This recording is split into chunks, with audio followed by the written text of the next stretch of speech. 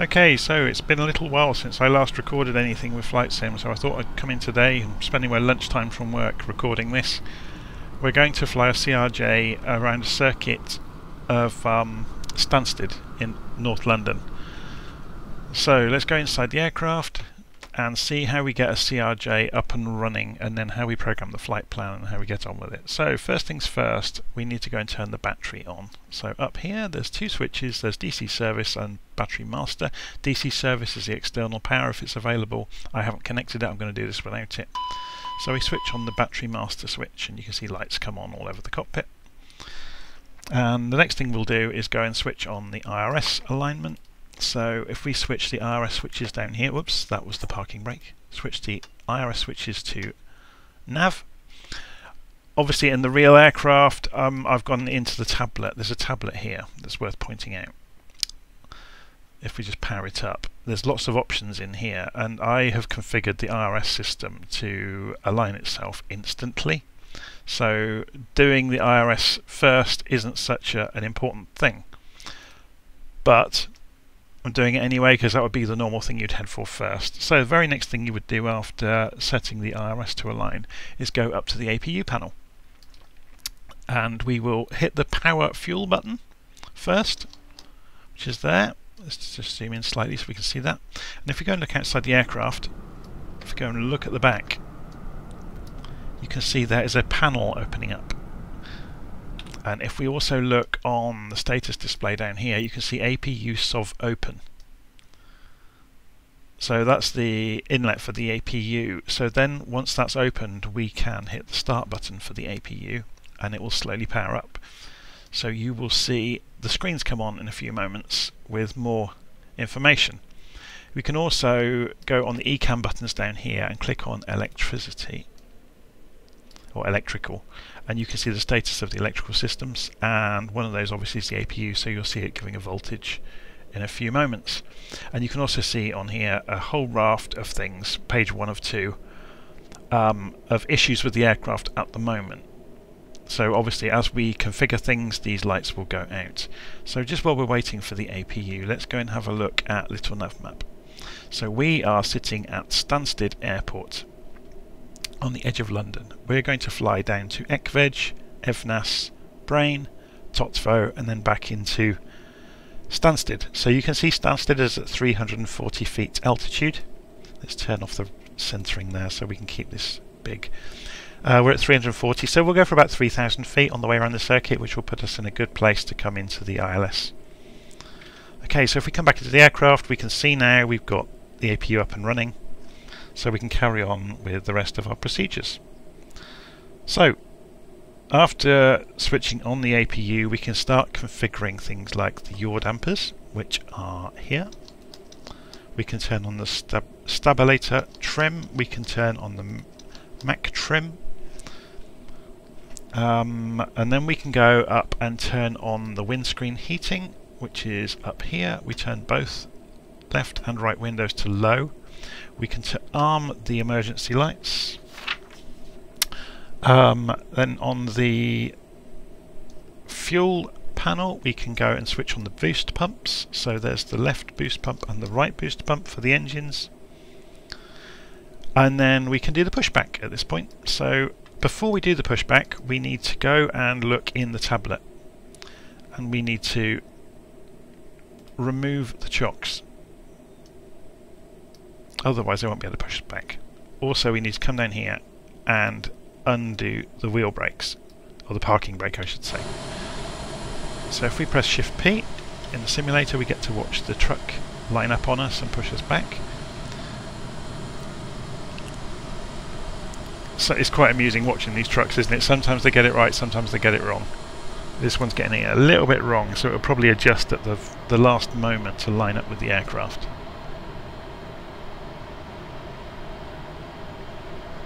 And they don't always fit the aircraft either, so it's better than nothing though. Okay, so what's it looking like around the airport? The weather looks pretty atrocious, doesn't it? But it'd be quite good actually if we do get limited visibility on approach. Somebody just landed over the top of somebody else. That didn't look very legal to me. I'm presuming that's a human. I haven't got labels on, so I don't know. I'm presuming that looked like a robot, and that's possibly a human, so we'll see. Wonder if we'll get there before they've left. So we're just completing the pushback.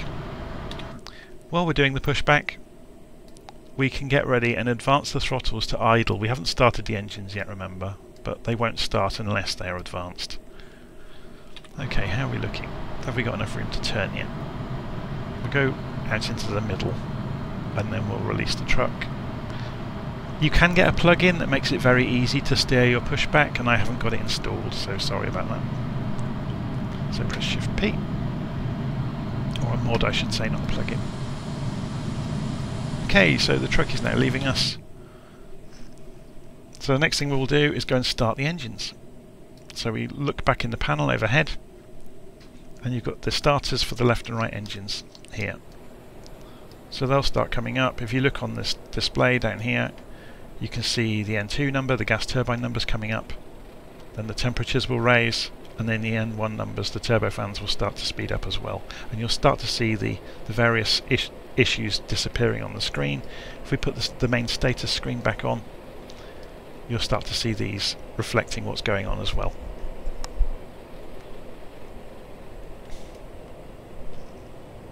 Okay, so we just give it a moment for the engines to come up. They've gone past 24%.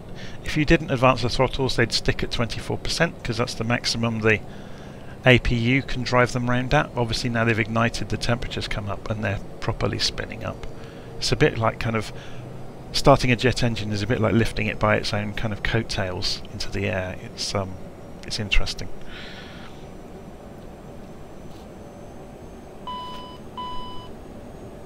Okay, so you can see things are starting to stabilise, which is good. So the next thing we'll do is go and switch off the APU. Now we don't need it because electricity is automatically cross-fed across to the engines now. So we can switch off the APU and close that panel. So if we go and look at the back of the aircraft, you can see this little panel is busy closing itself. Okay, hydraulics panel is here. We want to switch everything to auto. Nose wheel steering. We won't be able to steer the aeroplane unless we arm the nose wheel steering. It's over here.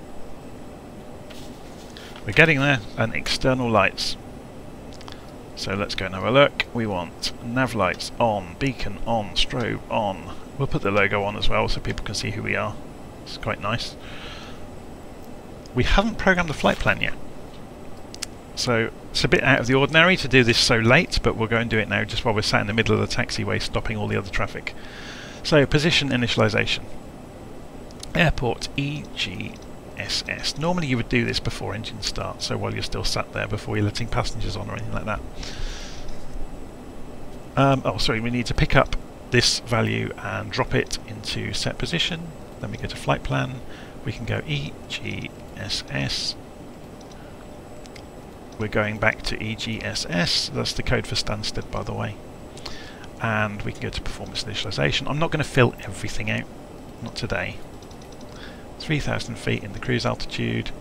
We don't really don't worry about the fuel. We can put in 5,000. It really doesn't matter.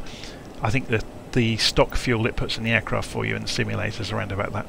But we're not going to bother. Okay, so let's go and look in the legs page. So we're going to have to go and program our legs manually. So EKVEG, E-K-V-E-G. We put in there. The next one is EVNAS. So E-V-N-A-S. Drop that in. Next one is BRAIN. B-R-A-I-N. Put that in there, and it's giving us the option of 2, and you can see the closer one is only 15 miles away, the other was 3,600 miles away, so it's obviously the top one. And then TOTVO is the last waypoint, T-O-T-V-O, and execute that. And so you can see on the display here the plan has suddenly appeared out of nowhere, which is great. We still haven't said what our approach will be, so we can go to depart. So this is the departing on runway 22, and we can execute that, and we can come back out of here and we can say arriving on runway ILS for runway 22, and we can execute that, and it's completed the whole circuit around. Now we need to go back and look in the legs page and see if there are any discrepancies. So next page, sorry, discontinuity, sorry, not discrepancy, what am I talking about? So we can delete this discontinuity. Having problems talking today. You can see there's some vectors here and there. We could actually delete those because we got a very simple plan. It's not going to be of concern. So if we go previous page, we can, there's no vectors there. So execute that. And you can see now, if we go and zoom in, so there's a knob over here that zooms us in, we can see the flight plan really clearly. Okay, so just before we do get going, let's go and set our initial heading. So if we zoom in so we can see this screen as well. Oh, let's just check as well. Yeah, all of the warnings have gone off. You can see the packs are off. We haven't done the air conditioning. So we can turn the packs on, we can turn the recirculation fan on as well. So that will get rid of those warnings. We can also put the slats and flaps to takeoff positions. So just using my stick to do that. What was I? Oh yes, I was going to go and program the master control panel for the autopilot before we get anywhere near the runway. So let's go and set our target heading if we were going to fly heading mode. So this is really doubling up from what we need to do. So we know it's runway 22, so we'll put in 22. I think it's 225 is the actual. Yeah, 225 is the actual direction. So 22. I'm watching this number down here, by the way. 225 is on the heading, and we can put this into heading mode already. And we could say the altitude we want to climb to is not 10,000. We're looking at this number here now. We want to climb to 3,000, and we'll put it into vertical speed mode to get there, and we'll climb out at 2,500 feet a minute. Oh, actually 3,000 feet a minute would be good. Okay, so it's when we leave the runway, if we have the autopilot configured, we're going to hit nav mode as soon as we take off, but we'll go for heading and vertical speed just to get us off the ground. We could also use speed mode, of course. So if we go and look at speed, you can see it's only got 40 knots written down here. We'll have a play with that on the way around, possibly. But you can set your speed in this aircraft, and if speed mode is engaged, it will match the climb rate at the thrust you have already set to do the speed. But I doubt we'll use it, but we'll configure it anyway, just in case. Okay. Oh, something else we could do at this point before we come back in later. I'm not sure if course will have, yeah, course won't reflect anything because we're using FMS mode, not localizer mode. So if we're in localizer mode later on, you'll see the course come into play. Okay, let's get rolling. So let's advance the throttles gently, give it some rudder, and let's go and get on the runway.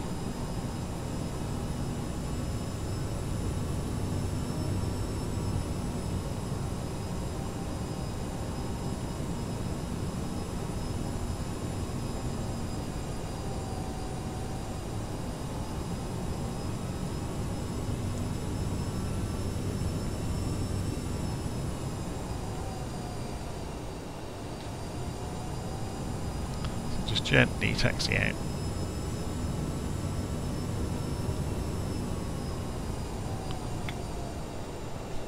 So just do some double checks. The flaps are in the right positions.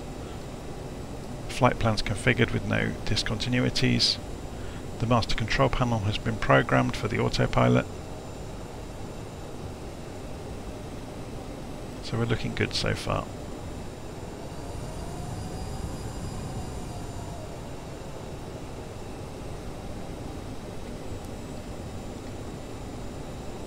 It looks like the rain is stopping, which is great. Ladies and gentlemen, the captain has advised that we are now cleared for takeoff.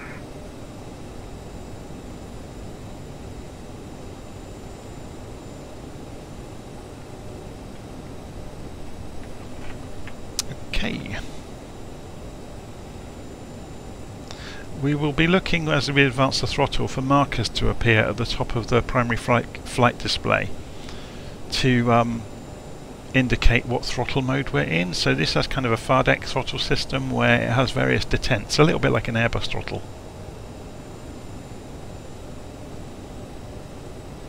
So we'll be looking for toga. Max power is beyond toga, so let's start rolling straight away. So you can see a climb, and there we go, we've got toga power. If we push it past toga power, it goes to max, so we just go to toga. So we're looking at the speeds on the indicated airspeed strip.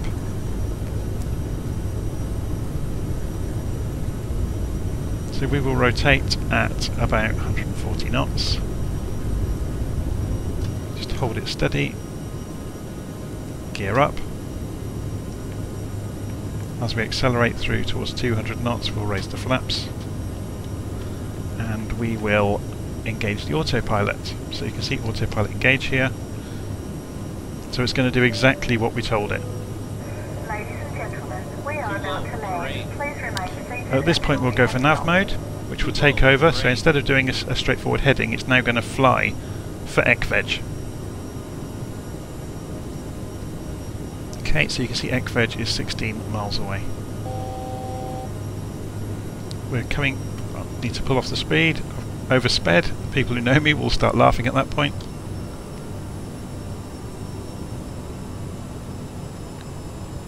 Because we're below 10,000 feet, we have to stay 250 knots or slower, so I'm just pulling the throttle back.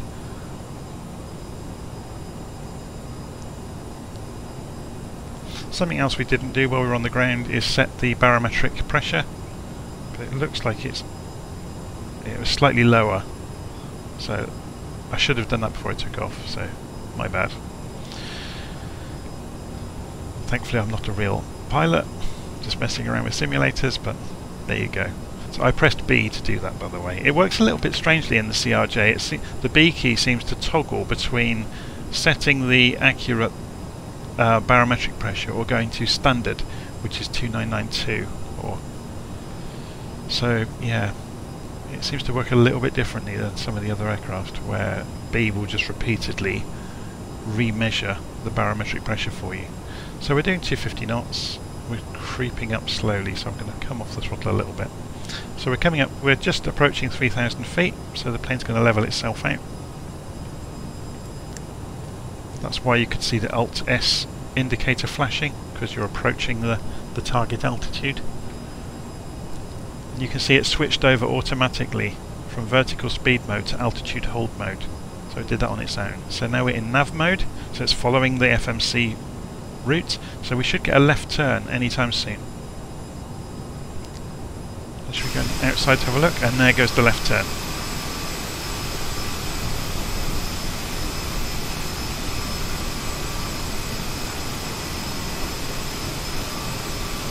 So it's a cloudy day over London. This is live weather, so it does actually reflect what I'm looking at outside the window. I live about half an hour from the edge of London, and it's pretty awful outside. It's a dark, miserable day. Okay, so at this point we're just going to fly around the route, so I'm going to pause the video until we're coming in for the final turn towards the ILS, because this is going to be very boring to watch an aeroplane doing 250 knots for the next 20 minutes or so. So I'll catch up in a moment.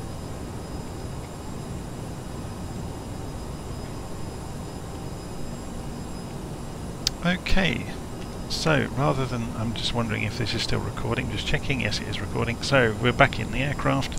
Rather than let the aircraft have all the fun of doing the approach, we can see now, if we look down on the screen, we are approaching Totsvo and we're going to make the turn into the ILS. So we're going to double check little nav map and make sure we're going to look at the ILS for runway 22, which is 110.50, and we'll just go and double check. We're looking at the radio screen in the FMC and we've got 110.50 on nav 1, which is perfect. So we're just coming up to the turn, and it may be actually, rather than let the aircraft have all the fun of doing the approach, shall we fly it ourselves?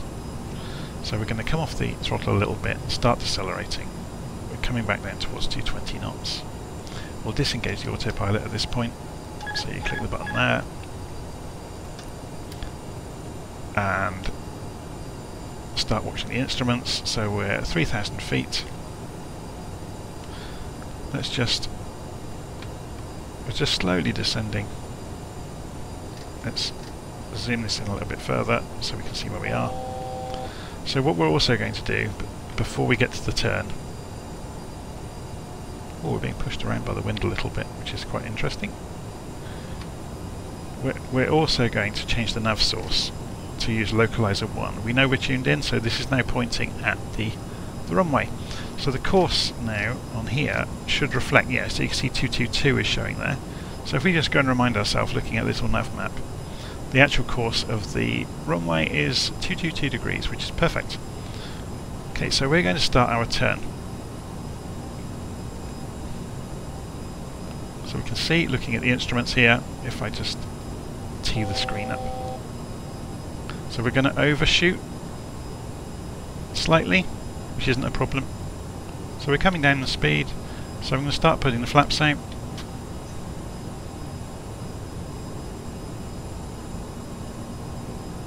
Got quite a long way until we get there, so it's not a big problem. So we're just watching the artificial horizon, watching the height. So we'll just straighten up at about 210 degrees. So we're heading into the wind now. And you'll see the horizontal part of the ILS beam is straightening up. You know, we're crossing back over it, which you can see on the map display to the left.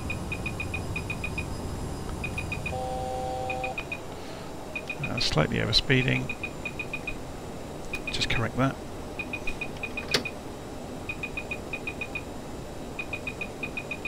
The aircraft doesn't want to lose any speed, which is interesting.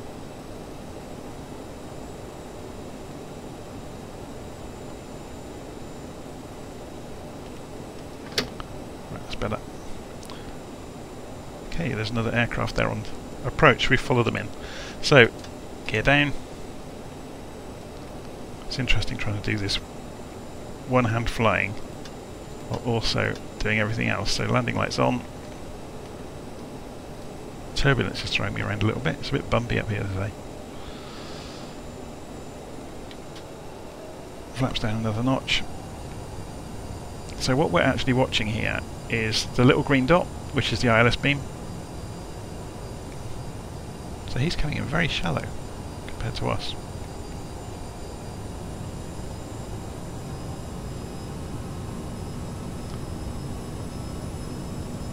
So we're going to pretty much follow him in, which is fine.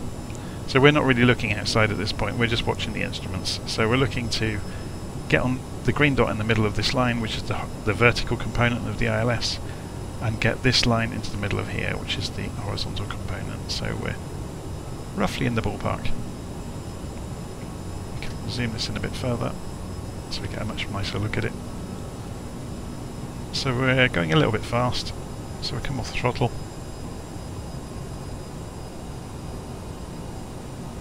We're off to the left, so we'll turn right.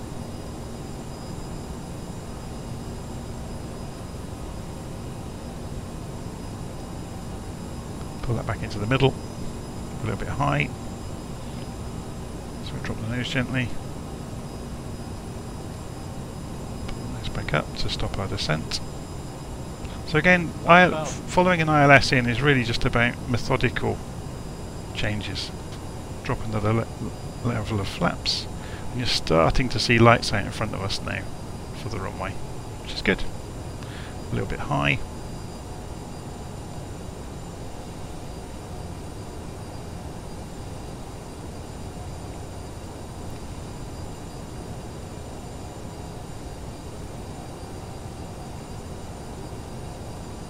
Yeah, I always prefer landing manually. It's much more fun than letting the autopilot do everything. 500. So it looks like we're diving, but actually it's just because I had the view centered on the instrument so you could see them. 300.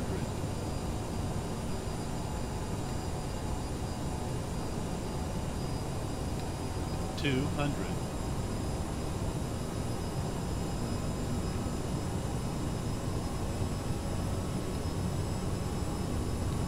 100.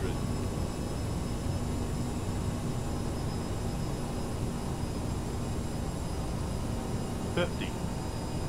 40. 30. 20. 10. We're down a little bit off the centre line, but not a big problem. Okay. So we'll just roll out, raising the flaps as we go, pull off the runway.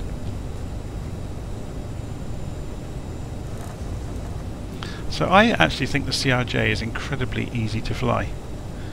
It's very similar in many respects to the CJ4, which comes with Microsoft Flight Simulator. So if you're not familiar with CRJ, you might know it by the company name that used to make them, which is Bombardier. It's used by lots of commuter routes around Europe.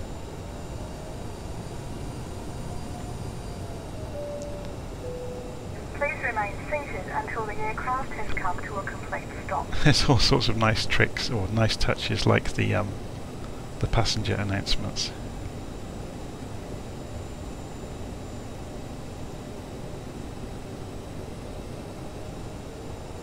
So yeah, as you can see, the weather in Stansted today is pretty horrible. Anyway, I'm sure you don't really want to watch somebody switching everything back off again, because that's pretty straightforward. You know, you just do reverse order of what we did when we got in. So I'm going to stop the video there. But yeah, this was the CRJ in Microsoft Flight Simulator, doing a quick tour of Stansted, and we took it obviously from cold and dark on the ground and switched things on, and had a look around the cockpit along the way. If you want to come and fly online with a whole group of people, I help run a website called virtualflight.online. So if you go and have a look on the internet, we have a Discord server and a Facebook group. And the Discord server, we use that for voice comms during group flights. We meet up roughly a couple of times a week, usually Wednesday nights and Friday nights, British summertime. So I guess that would be early afternoon for the Sunday nights. I did say Sunday, didn't I? Not Saturday. So Wednesday and Sunday nights. Wednesday night tends to be an instrument flight, so you know, big jets somewhere in the world, and flights usually about an hour and a half. And Sunday night is a VFR flight, so general aviation aircraft, usually flying around, you know, mountains around Switzerland or New Zealand or anywhere of interest really. We've just recently been flying around Germany.